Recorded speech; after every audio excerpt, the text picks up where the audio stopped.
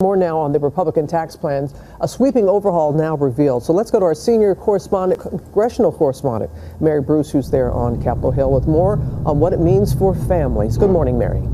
Good morning, Robin. Well, lawmakers are still poring over this 400-plus page bill, but the big question this morning, what does this really mean for you? Well, Republicans are promising relief to the middle class, but we've learned much of that could depend on where you live and what deductions you rely on.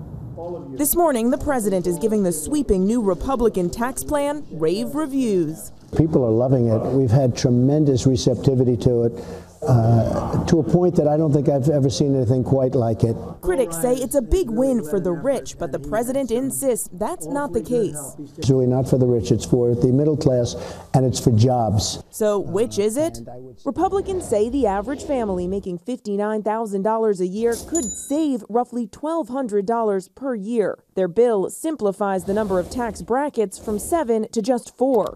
For instance, if your family makes more than $24,000 a year but less than $90,000, you would pay up to 12%. If you have children, the child tax credit expands from $1,000 to $1,600. Ecstatic, the president welcomed the plan Thursday with a smooch.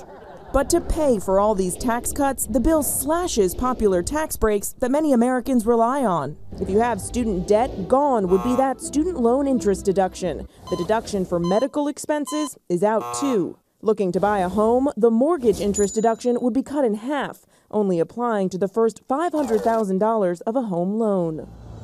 Now, critics say this is just a boon to the rich, and it is a big win for big business, slashing the corporate tax rate from 35% down to just 20%. And Robin, it eliminates the so-called estate tax, which is likely to benefit some wealthier Americans. So bottom line, Mary, what are the chances that this bill will pass?